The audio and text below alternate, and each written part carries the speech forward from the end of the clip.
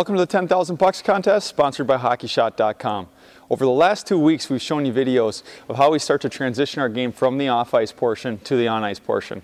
So today in our last week's video, what we're going to do is we're going to work on shooting out of a turn. So the drill itself is very simple, but we're going to show you 3 different types of shots that you can actually take during this execution of the simple drill, so that you're focused on the actual shooting technique and you're working on transitioning what you've developed over the off season off the ice, and we're starting to put into use in a game scenario.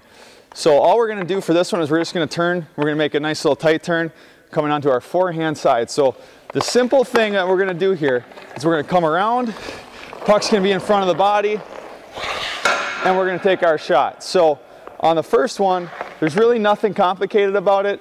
We're just getting our hips squared back up to the net and we're releasing our puck. So that's step one. As we do this, let's make sure, again, that we don't have our hips. Our hips are actually going to open towards the net, but big thing is make sure you eliminate the stick handle. So that's shot number one. Second type of shot we're going to show you is the one where we actually shoot in the middle of our crossover. So what we're going to do as a righty, I'm going to cross my right skate over my left, and I'm going to release as I drop down to my right skate. So this is a little bit more of an advanced move. So as I come through, I'm going to make my turn a little bit bigger so I can try to demo at a reasonable speed. So I'm here, and I release that puck as I step over. So one more time, what it looks like, come around, again, no stick handle. We're going to push, and we're going to jump from our left outside edge to our right skate, release the puck. Now the last one we're going to show you is a fade out shot. So this is good for if there's pressure right in front of you, and as a means of moving your body away from the defending player.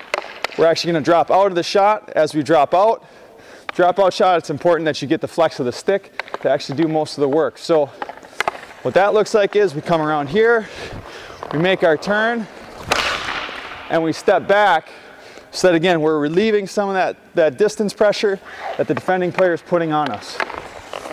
So we're coming around here, and again, we're firing that puck, hands are in front of the body, we're dropping in, we're letting the stick flex to do the work.